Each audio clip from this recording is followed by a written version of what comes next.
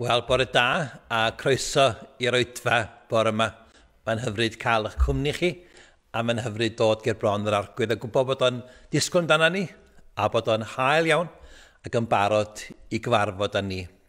A fel y gwelwch chi, gweddi fydd thema yr oedfa yma yn arbennig y neges ar y ddameg o Weddw Daer. A da ni gyd ar y degau yn gofod gwynebu brwydr i ddal ati i Weddio a gobeithio bydd o'n anogaeth i ni ac yn symboliad i ni bore yma i ddal ati i alw ar yr arglwydd. Gwydwch ni ddechrau felly mewn gair o weddi. O dan efo, diolch i ti bai Duw byw y ti, Duw sy'n effro i bob sefyllfa, Duw sydd yr un fath, yn gyson yn dy gyfamod ac yn dy fwriadau, ac yn dy drigaredd di tuag ata ni. Da ni'n gwyddio felly ar ei ti edrych arna ni o bore yma o Dduw, ac yn adnewyddu ni a'n bendithio ni gyda dyfron di, a bod ni'n cael profi dy ras hael a dy gariad a'r cynhaliaeth di o Dduw. Ti gyrhaw wrtha ni a bob oedfa arall fel hyn dy glod. Amen. A mae'r emyn gyntaf yn annog ni ddod a cyflwyno yn calon i'r arglwydd. Fy nghalon cred yn yw, dy hyder fo'n ddigoll, Duw a gyflawna ym mhob dim i addewidion oll.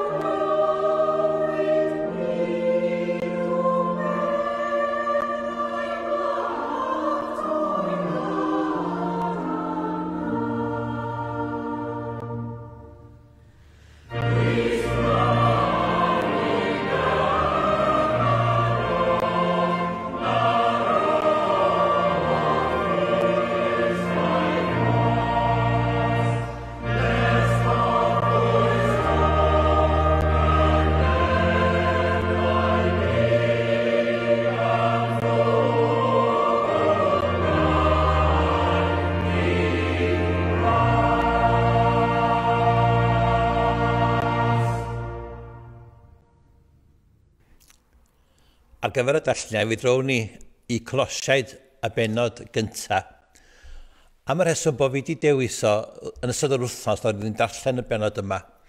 A mi o'n sôn am obaith a disgwyliadau Paul dros yr eglwys yn Colosia.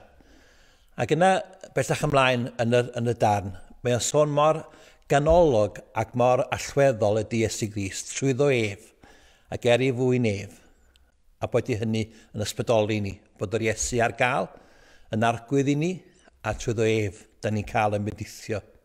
Felly Colosiaid 1:9-20. Oherwydd hyn, o'r dydd y clywsom hynny, nid ydym yn peidio a gweddio drosoch, deisif yr ydym ar eich chi gael eich llenwi, trwy bob doethineb a deall ysbrydol, ac am gyffrediad o ewyllus Duw.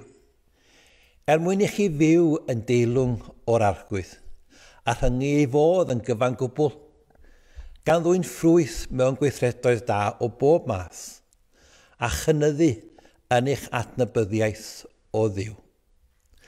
Yr ydym yn deisif ar eich chi gael eich grymuso a phob grymuster yn ôl nerth ei agoniant ef, i ddyfal barhau a hir ymaros yn llawen ym mhob dim. Gan ddiolch i'r tad, yr hwn a'n gwnaeth yn gymwys i gael cyfran o etifeddaeth y saint yn y goleuni. Gwaredodd ni o afel y tywyllwch, a'n trosglwyddo i deyrnas i annwyl fab.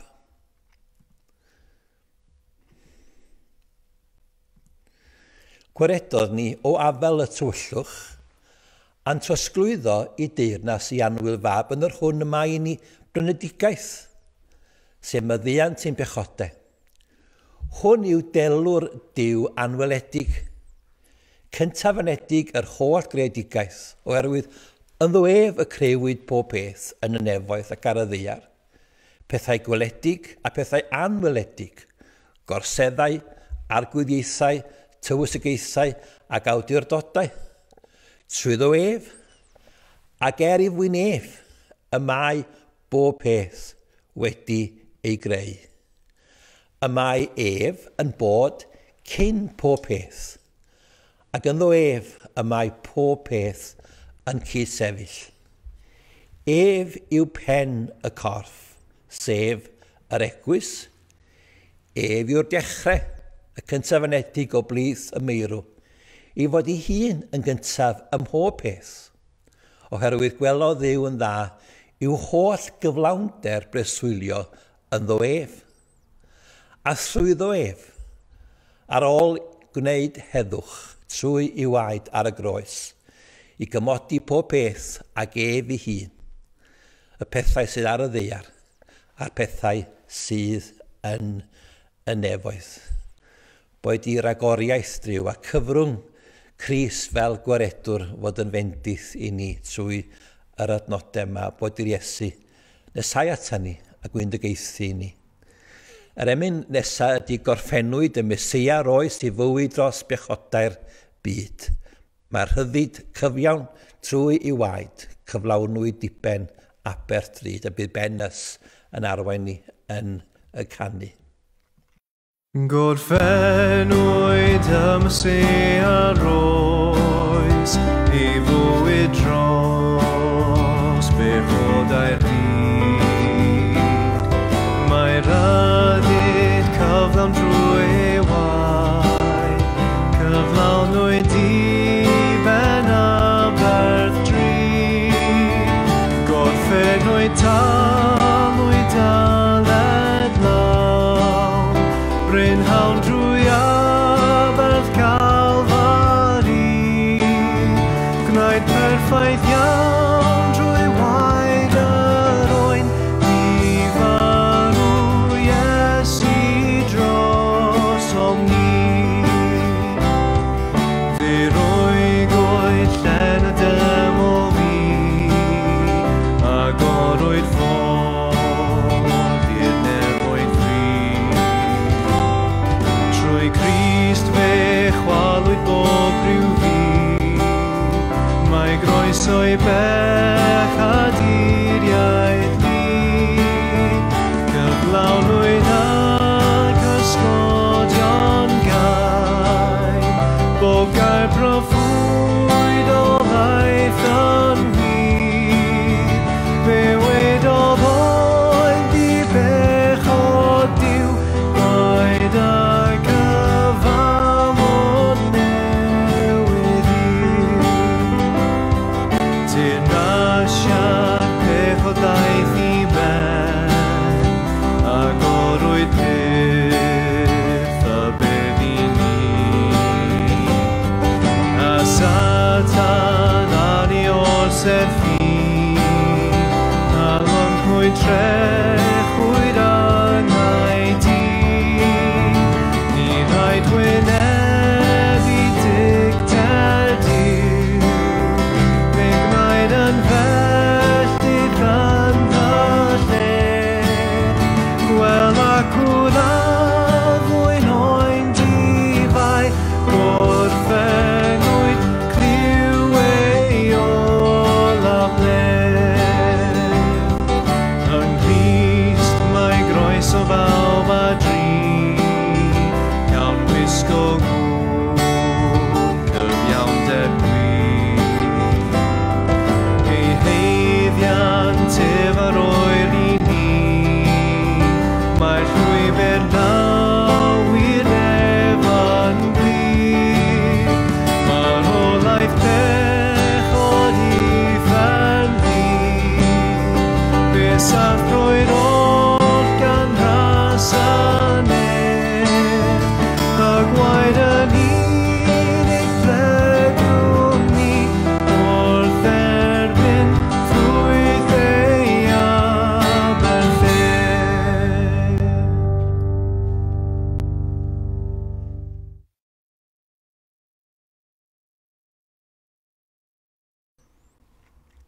Gadewch chi gyda'n gilydd droi at yr argwydd a ceisio i'w wyneb o mewn gweddi.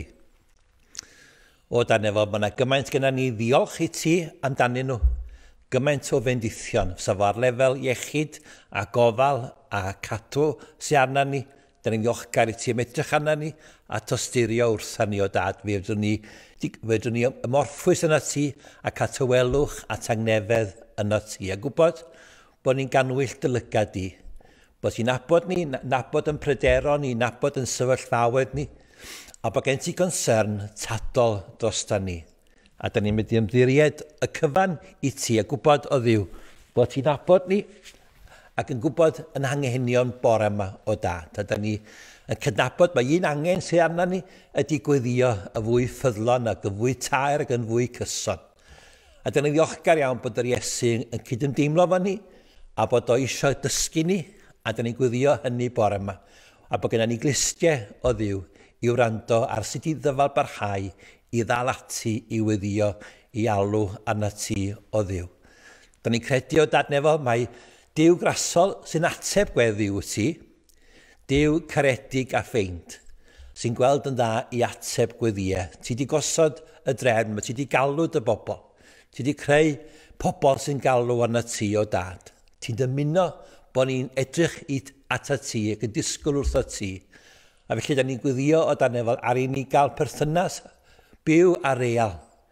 A bod ni'n gwybod beth yw tynnu yn rhaffaid a ddiwydion di. Beth i galw arna ti a disgwyl wrtho ti. A gwybod bod ti'n fodlon gwrando arna ni o dad. Da ni'n gweddio felly ar ei ti'n nesau ata ni. Ac bydd yr oedfa yma yn dwysau ac yn dyfnhau ac yn hyfforddiant i ni, ond yn hefyd yn reality yn y perthynas ni a ti o ddiw. Da ni'n dod gyda dyfrondi ar byd, yr angen o ddiw, am dywaredigaeth ac am dy gynhaliaeth o ddiw, lle fydda'r byd ond i bai am dy ras cyffredinol ac am dy ras arbennig. Da ni'n gweddio yn arbennig o ddiw dros i'r brechlyn yma, gael ei ddosbarthu'n deg ac yn fian, iddo fo o ddiw fod yn effeithiol efo'r ei hun a brau a'r gweithwyr yn yr ysbytau ac yn y cartrefi. Ond iddo fo fod ar gael hefyd i'r gwledydd tlawd. Ac iddo fo gael o ddiw, gael ei ddosbarthu yn effeithiol ar draws y byd. Da ni'n gweddio hefyd o ddiw dros America, da ni'n gweddio dros di fercher, ar arlywydd newydd, bendith arno fo, ac ar y drefn yna, ac ar ddemocratiaeth a tegwch y cyfiawnder. Da ni'n gweddio dy heddwch di o dad. Da ni'n gweddio dros ein gwlad, am pobl, am plant, a cymunedau, a'n ysgolion o ddiw. Gweddio dy law di, a dy gynhaliaeth di, ym mhob sefyllfa. Da ni'n gweddio am dy fendith di ar dy egwys y dyddiau yma o ddiw. A bydd yr egwys yn deffro i ti, ac yn galw arna ti, ac y bydd i di yn gwrando ar apel yr egwys, a galwad yr egwys o ddiw. Mae angen i'r egwys deffro allan o'i chwsg, ac i ti adfywio hi, a'i adnewyddu hi, a'i biwhau hi o dad. A da ni'n gweddio hynny yn y cyfnod yma, bod yr cyfyngiadau, y pellter o ddiw ddim yn golygu na allwn ni brofi ti, a gweld ti ar waith, a gweld ti'n cael dogoneddu. Dyma di'n hiraeth ni, yn deheuad ni, ydy gweld bendith a diwygiad a droed, a ti ar waith yn llwyddo o darnefol. Cliw ni felly, bendithiau ni gyrha wrtha ni, a hynny mwyn dogoniant. Amen. Oedd flaen o ddiw rwy'n dyfod, gan sefyll o hir bell emyn 175. Bechadur yw fe enw, ni feddaf enw gwell. Chi'n cofio'r Dameg, y Pharisi, y publican yn eistedd yn y cefn, ac yn gofyn am drigaredd. Dwi'n ei geisio eto naf. Trigaredd i mi dyro, rwy'n marw onis caf. Dwi'n cofio yn y coleg, mynd allan i bregethu yn Bangor, ac yn hoff iawn o ledio yr emyn yma, mae'n cyffwr yng nghalon ni, bod Duw yn fodlon sicrhau wrtha ni. Mi glywais gynt fod Iesu, a'i fod felly nawr yn derbyn publicanod a bechaduriaid mawr.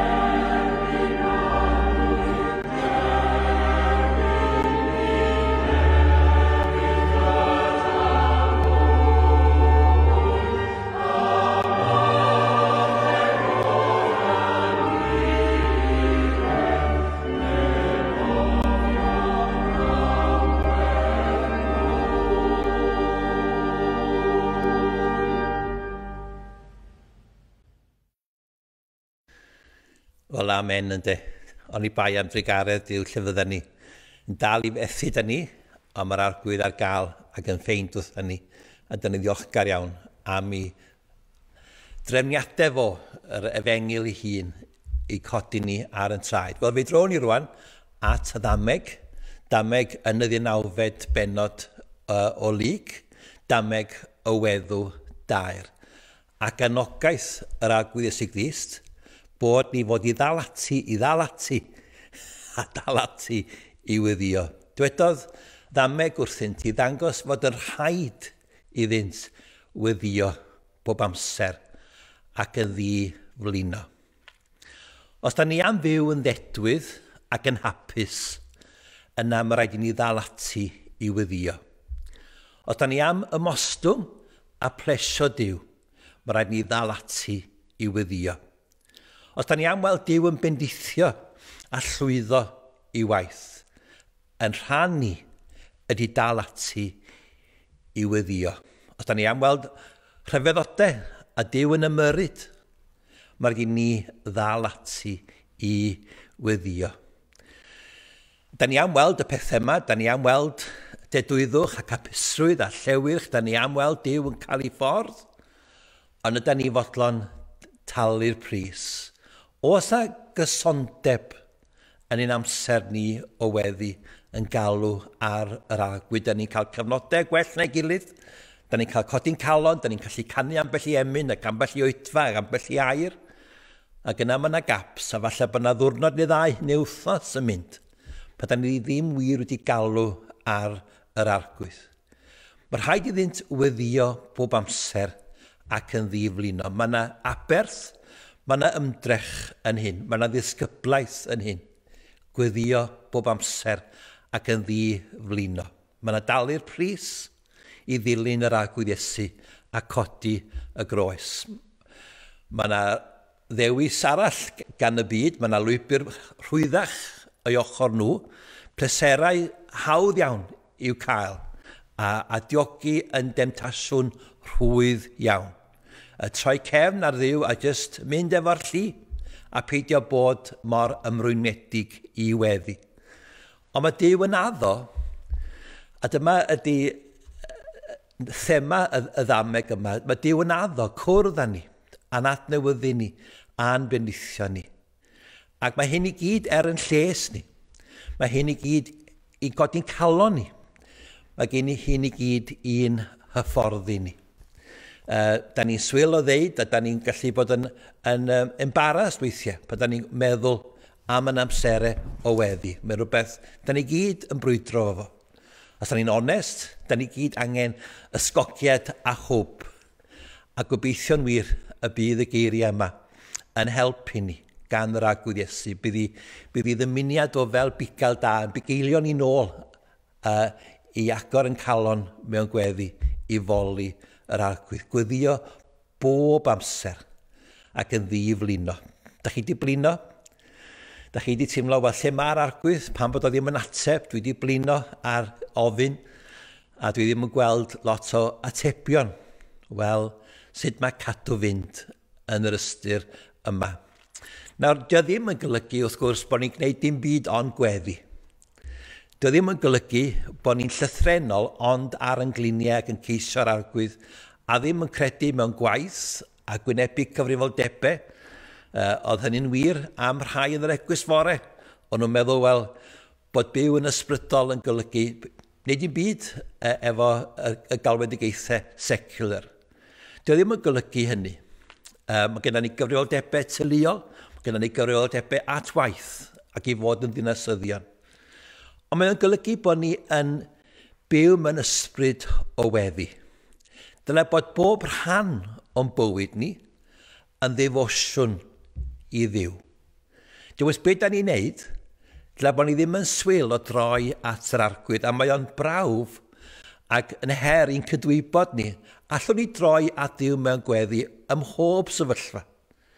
O flaen bob sgrin ar y cyfrifiadur, da ni'n edrych arno fo, a bob llun da ni'n edrych arno fo, a bob rhaglen deledu neu bob dim arall da ni'n gwneud, bod ni'n gyfforddus i ddod ar arglwydd i mewn. fel na oedd Joseph yn byw mewn ysbryd o weddi.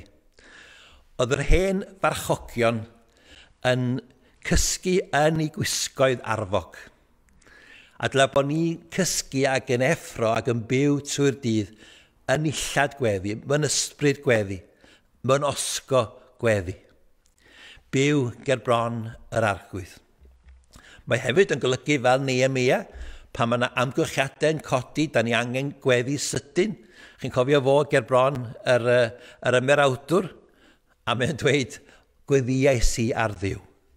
Saith gweddi sydyn. Oedd o ddim yn weddi cyhoeddus, oedd o methu arddel diw ger bron yr ymerawdwr, paganaeth, ond oedd o'n credu allai ofyn yn sydyn saith weddi at yr arglwydd. Felly mae o'n golygu ddau beth yna, byw mewn ysbryd gweddi, cyflwyno saith weddiau, ond hefyd dod ger bron yr arglwydd a ceisio fo bob amser yn ddiflino. A mae'r Iesu yn rhannu efo ni stori, hanes barnwr ar wraig Weddw yma. Mewn rhyw dref, yr oedd barnwr. Nid oedd yn ofni Duw nac yn parchu eraill. Mae dyfal barhad mewn gweddi, mae bod yn ffrwythlon a buddiol yn mynd i gael ei siapio, meddai Iesu Grist, gan ddeall y darlun yma. Yn gyntaf am y barnwr anghyfio. Mae'r barnwr i fod i weinyddu cyfiawnder a chwarae teg. Ond oedd y barnwr yma yn ddeddf iddo hun.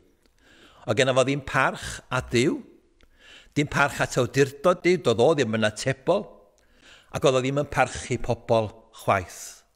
Fe fydda fo'n fodlon ochri efo anghyfiawnder, gweinyddu anghyfiawnder, a dweud y gwir fydda fo'n agored ambell i gildwrn am lwgwr wybrwyo.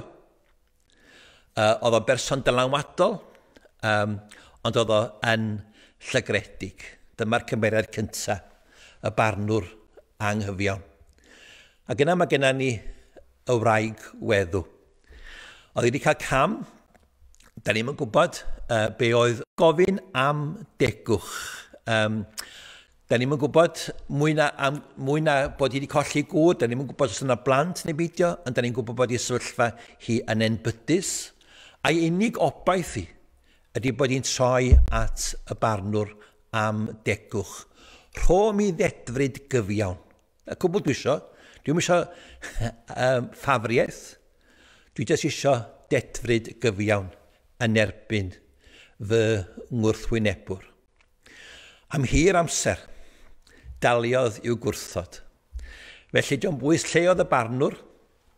Oedd hi o gwmpas, oedd hi yn benderfynol, yn y llys ac yn y stryd, yn y siop, oedd hi'n dal ati.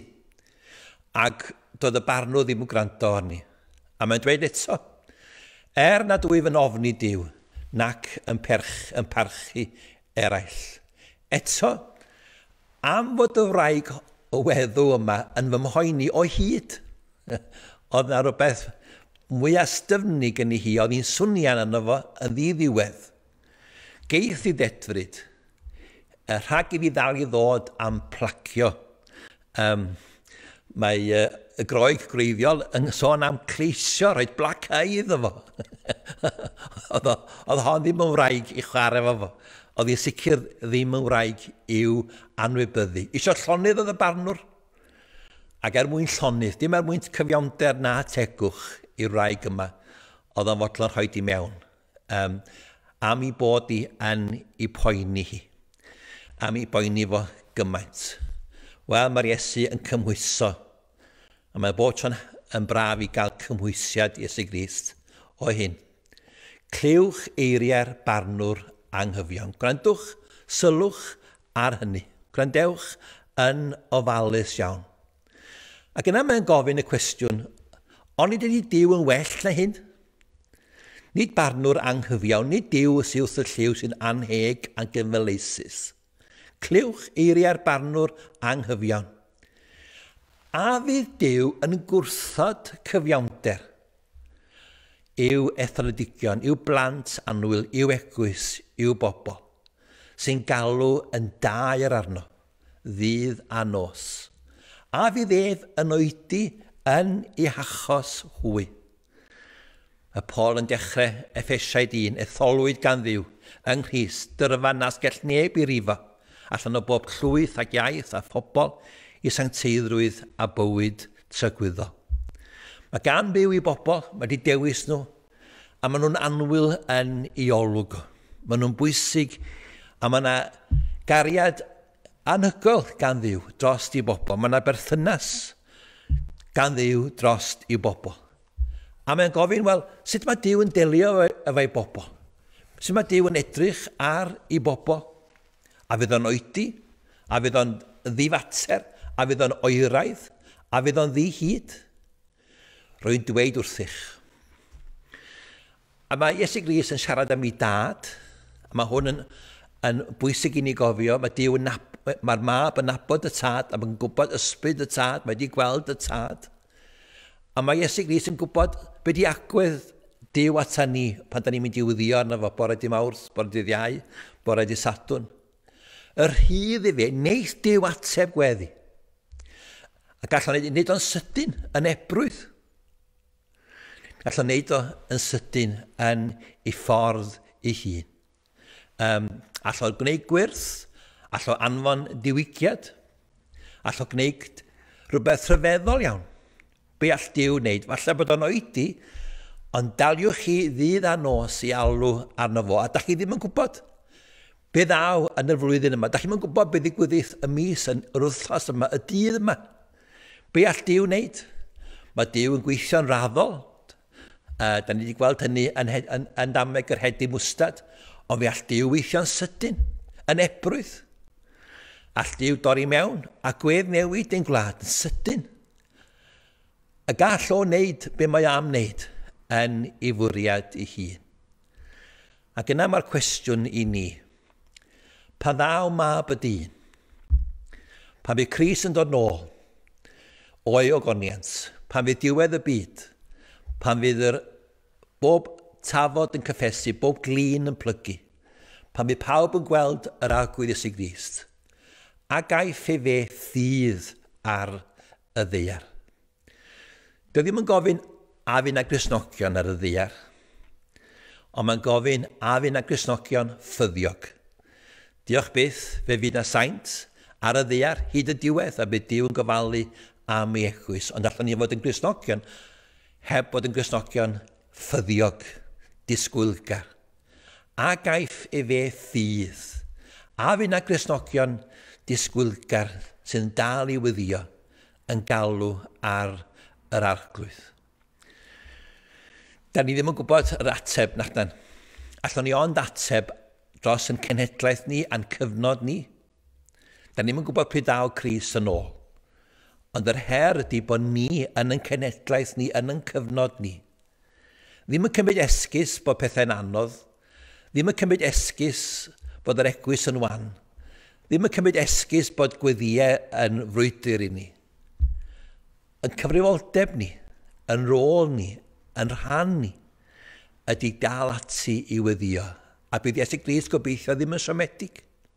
Ddim yn siomedig yno ni, bod ni yn dal ati. O sef fedrwn ni gymhwyso hyn rwan? Sef fedrwn ni gael anogi'n gilydd yn y Dameg yma? Be fedrwn ni ddysgu? Wel, dwi'n credu bod y wers gyntaf ydy bod i gydnabod bod yr Iesu yn rhagweld cyfnodau anodd. Mae calculation Iesu Grist, mae dadansoddiad Iesu Grist, mae dealltwriaeth Grist o fywyd gweddi. Mae o'n sylweddoli, wel falle fydd yna gyfnodau pan fydd gweddiwyr yn bryn. Gymaint felly, falle fydd yna ddim gweddiwyr taer pan ddoi yn ôl. Mae o'n rhagweld adegau anodd. A mae'r ffaith bod Cris yn gwybod hynny, nabod ni, nabod yn sefyllfa ni, dwi'n meddwl yn galondid yn efo hun.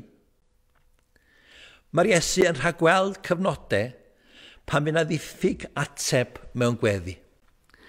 Mae'n rhagweld chi a fi, mae'n gwybod amdana ni, a byddwn ni yn stryglo.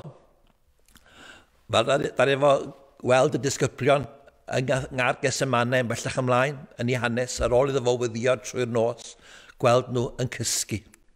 Mae o'n sylweddoli, be fydd gweddi ddim yn rhwydd. Felly, pwydwch a bod yn galed, os Iesu Gris yn rhagweld cyfnodau hesp a sych, os Iesu Gris yn derbyn y senario yma, wel, mae o'n naturiol, da ni'r rhan o hynny. Dydy gweddi ddim yn rhwydd. Dydy galw ar yr arglwydd a dydy sgwrs o fo ddim yn rhwydd. Fi na ffydd ar y ddiar. Fi na bobl yna. Mae bobl yn dweud, wel, da ni'n mynd rwan i... Sgwr ni faint o bobl fydd yna. Da ni'n gweld lot o bobl dyddi yma. Ond tu ôl i'r cwestiwn, mae'r Iesu'n gofyn, a fi na bobl? A fi na bobl? Achos mae'n gwybod, dio ddim yn hawdd. Mae o'n gweld pethau o bersbectif trygwyddol. Mae o'n nabod i dad nefol. Mae'n gwybod bod i dad bob tro ar ei orsedd. Ond mae'n nabod chi a fi, a mae'n nabod fi, a mae'n gwybod fi na gyfnodau anodd. A dyna pam, pan da ni yn cael ein frwydr ac yn anodd i weddio, dyla bod ni ddim yn galed arno mewn hunain. Mae o ddim yn hawdd. Dio ddim yn ddisgybleth, dio ddim yn broses rhwyd. Dydy torri trwodd mewn gweddi. Ddim yn rhywbeth sydd yn rhywbeth allan o'r switch ymlaen. Fe ddi yna. Fe ddi yna adegau anodd. A mae'r Iesu nid gymaint yn condemnio ni ac yn galed, ond mae yna gydymdeimlad yma yn y geiriau yma o safbwynt i. Mae o'n deall, ac am bod o'n gwybod bod gweddi yn gallu bod yn anodd, a bod ni'n medru sychu fyny ac yn hesb. Mae o'n dweud, be mae'n dweud, yn y Dameg yma. Nawr, wrth gwrs, mae rhaid ni sylweddoli bod na Duw yn golygu na. Mae yna degau, ti'n bwys faint da ni'n galw arno fo. Mae na Duw yn bendant.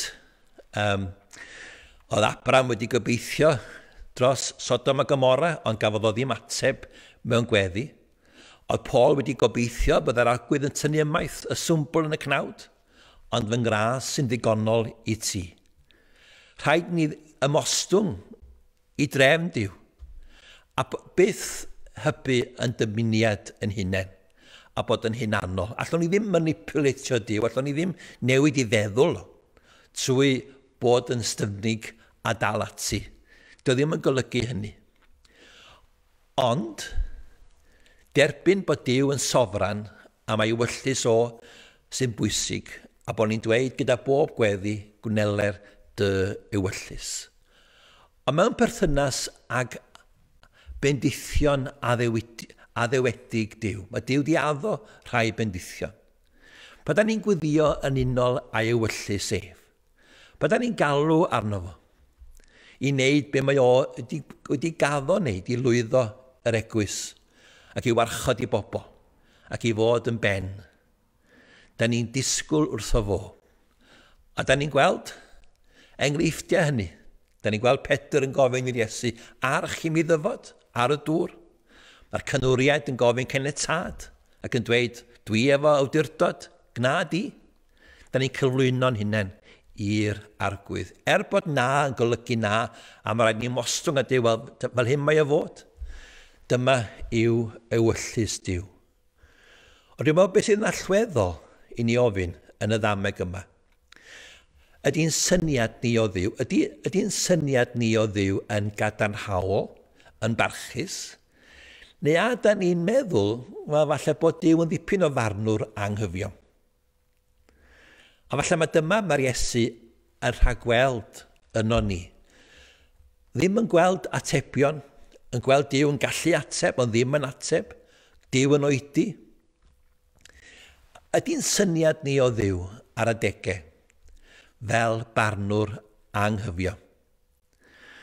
Mae'r Iesu yn fwriadol yn gosod y Dameg yma mewn perthynas a'i gilydd. Da ni di'r rai gweddw i fod yn daer, ond mae yna farnwr anghyfion. A mae'n gofyn, ydych chi'n meddwl bod Duw fel hyn? Ydych chi ddim yn sylweddoli bod Duw'n rhagorach Bod o ddim yn anheg ac yn anghyfio. Wel, ar y degau pan da ni'n oeri ac yn brwydro, mae'r diafol yn porthi syniadau negyddol am ddiw. O lle mae o rwan te? Ti wedi bod yn gwyddio? Ti wedi galw arno fo? 1914 oedd y tro cyntaf i ddiw ddod mewn grym i Gymru.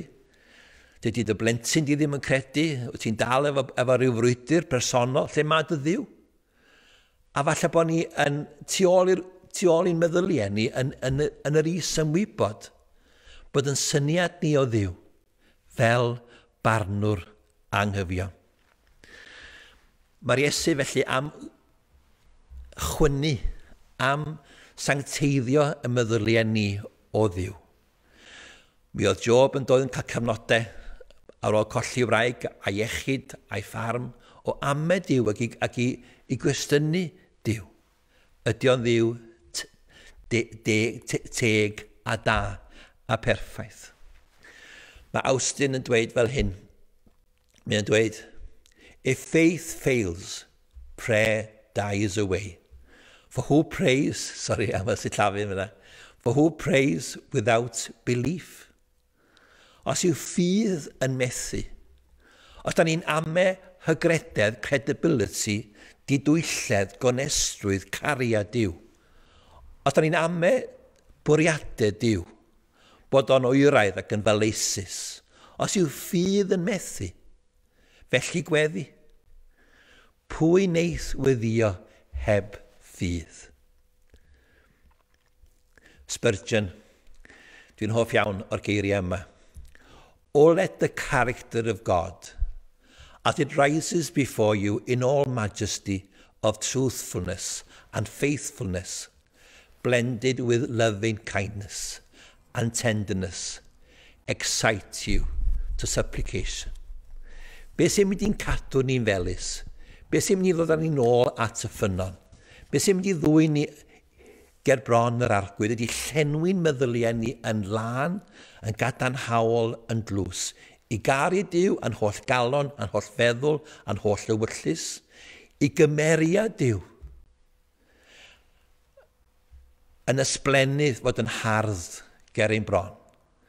Bod o'n ddiw gwir, bod o'n ddiw ffyddlon, bod o'n ddiw sydd yn dyner tuag ata ni, a bod hynny yn galw ni i weddi. Allwn ni ddim gweddio yn oeraidd, heb gofio ein tad yr hwn wyt yn y nefoedd. Yr arglwydd yw fy migael. Profwch a gwelwch mae da yw yr arglwydd. Nid oeraidd, nid maleisus, nid pell. Profwch. Ar hyn o bryd, mae'r angylion yn addoli Dyw yn y nefoedd. Mae'r saint sydd wedi mynd o'n blaen ni yn addoli Dyw. Mae Dyw yn hyfryd, a mae o'n destun clod a mawl yn y nefoedd. Sa ddim amheuon yn y nefoedd am gymeriad Dyw, am natur Dyw. Mae o bob so yn wych, mae o'n ogoneddus. A mae eisiau ni adael i hynny lywyrchu ar yn ysbryd ni, a'n calon ni. Profwch a gwelwch mae da yw yr arglwydd. Gwynefyd y sawl sy'n llochesu ynddo. Dwi'n aml yn dyfynnu gan hen esboniwr ar y Damegion oedd yn had yn hoff ohono fo, Trench, a mae'n dweud fel hyn. Which hopes against hope, and believe that the light will break forth even when darkness is thickest. Believing that light will break forth, think this does not faint in prayer. Dal ati, disgwyl, gobaith. Dyna pam bod ni'n cael, wrth gwrs, trwy llyfr Hebreaid, penod 11. Dyna ffydd yn ysau ata ni, a bod ni'n cael gwybod bod yr arglwydd yn bywhau ni. Bod ffydd yn real, bod ffydd yn fyw yn ein clonau ni ger bron yr arglwydd. Bod ni'n dod ger bron yr arglwydd, yn credu yno fo, yn ddisgwylgar wrth o fod. Bod ni ddim yn ame, dydy Dyw ddim yn anghyfion. Dyw ddim yn ddiw unrhyw ffordd sy'n galed. Mae o'n dad tyner. A mae'r Iesu'n cynrychioli fo. Mae efo sef yn deud, dyma di'n had i. Dyma di'r tad dwi eisiau chi nabod. Dwi'n eisiau chi byth i am efo.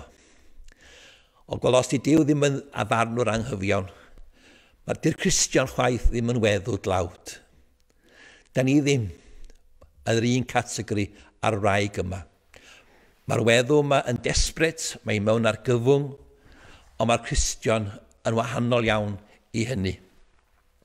O hynny hun, mae'r wraig yma yn wan, a da ni hefyd yn wan.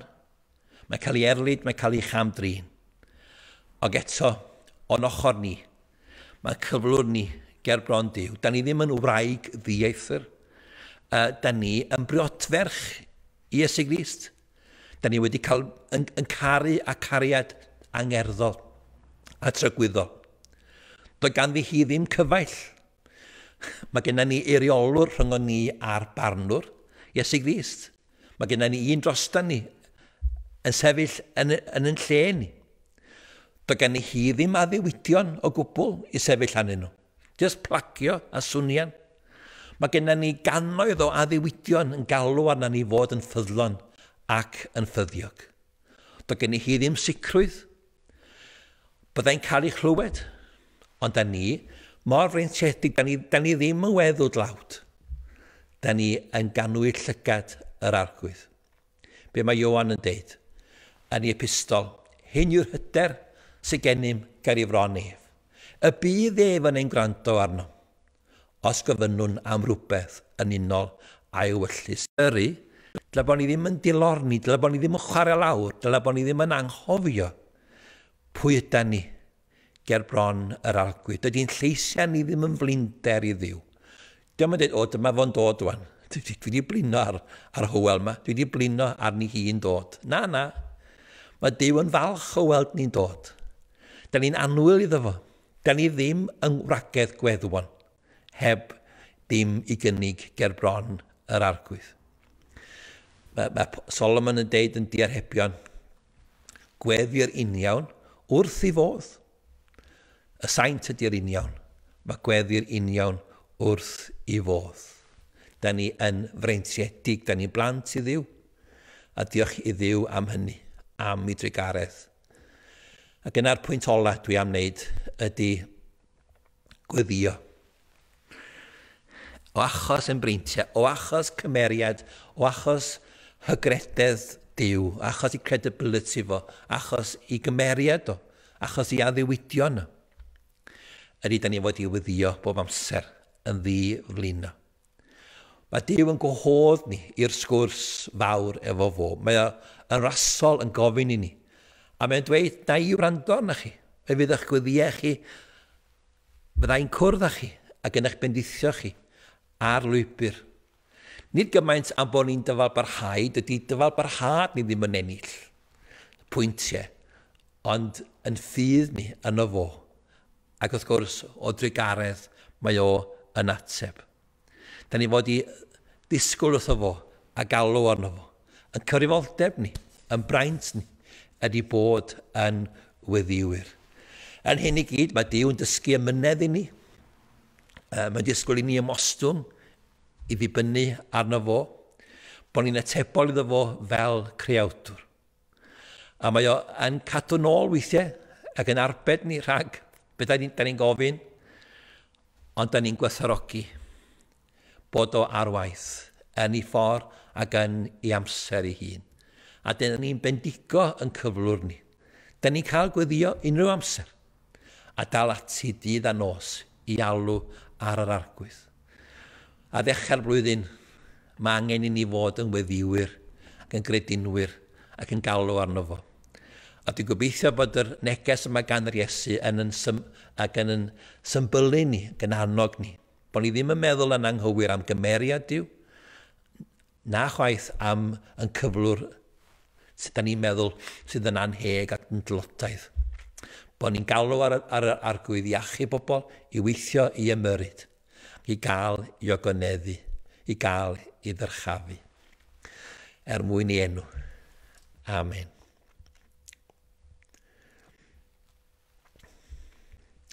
Fe ganwn ni yn emyn ola ni, chwilio amdanat addfwyn argwydd, mae fe enaid yma thraw. Teimlo bod hi'n berffaith ddetwydd, byd y fyddi di gerllaw.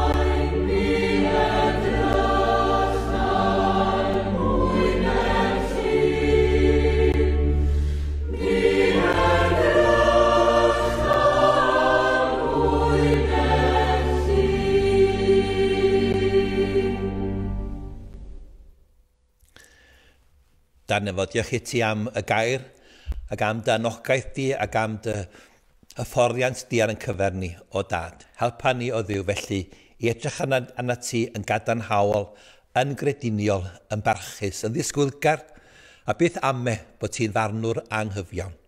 Ond credu mae tad Iesu Grist yn tad ni, Duw sy'n fodlon galw arna ni. A bod yn cyflwr ni ddim yn dlawd, ac bod ni ddim yn weddw dlawd o Dduw gydofron di, ond bod ni'n blant yr argwydd, bod ni yn briodferch Iesu Grist, a bod ni'n freintiedig iawn yn cael galw arna ti o Dduw. Gna ni'n credu bod ni yn disgwyl wrth ti o dad, a bod ni weld yn amser ni, bod ti yn ateb ac yn rhagori ar ein disefiadau ni o ddiw. A byddai di ddiw ffynhonnell gobaith, eich llenwi a phob llawenydd a thangnefedd wrth i chi arfer eich ffydd, nes eich bod trwy nerth yr ysbryd glân yn gorlifo a gobaith. Eriogoniant. Amen.